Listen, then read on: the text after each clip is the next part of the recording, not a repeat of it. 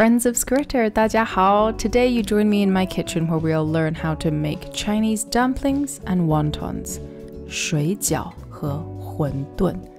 I start by making some filling for the wontons and dumplings, 馅. And what you see me frying now is 蒜还有姜. And an important step of Chinese cooking is 爆香, in which you fry at a high heat to try and force out the flavors. This light brown mass that you see now is a mixture of firm tofu and tofu skins, and this will serve as a pork replacement for my dumplings. Yes, I'm vegetarian, so these will be 素水饺 and 素馄饨. I'm also adding some fresh veg that I got from the market. The name I know not, but the colors were great and I was very keen to add them to my dumpling filling. I'm adding salt to this leafy veg that I got because I want to try and get as much moisture out of it as possible. A top tip that I got before for making 馅 is that you try and get it as dry as possible. Now you see me chopping some 花椰菜 here and some carrots before, 萝卜, because I want to get as many different textures in my filling as possible. Oh, look, see, there's the water. And here I squeeze as hard as possible, then return all the chopped veg into the mixing bowl. Now the reason that there was that traditional market montage, 我们去逛菜市场, was because I wanted to get some very fresh wonton and dumpling skins, 水饺皮, 馄饨皮. I start by making some dumplings, 水饺. As you can see, I've got a bowl of water in front of me, and that kind of acts as a gel or a glue of sorts, make sure that the skin sticks together.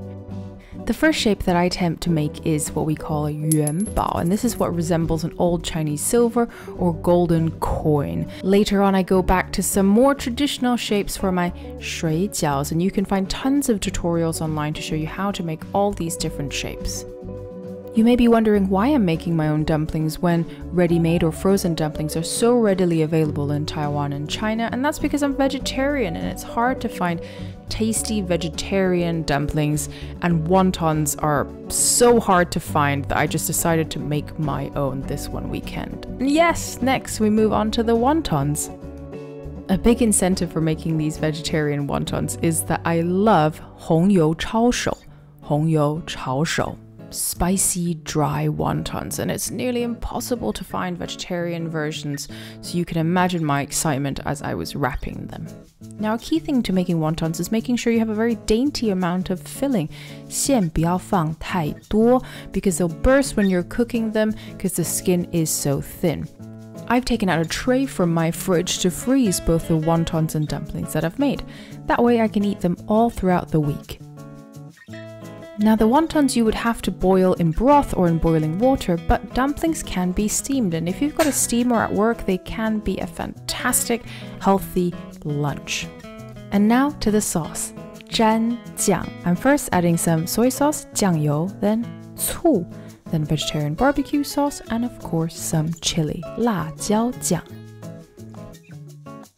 What I love about steaming is that you can just leave it, go away for 20 minutes, come back, and voila, it's done. 你看都煮好了. After laboring away for hours making all these dumplings and wontons, 水饺和馄饨, I finally get to try it. And let me tell you, it was delicious. 非常好吃. I need to work on my TV yummy face though. I hope this video encourages you to go make some Chinese food. Go to your nearest Chinese supermarket, meet some people, speak some Chinese, and at the end of it, you'll get to eat some delicious Chinese food.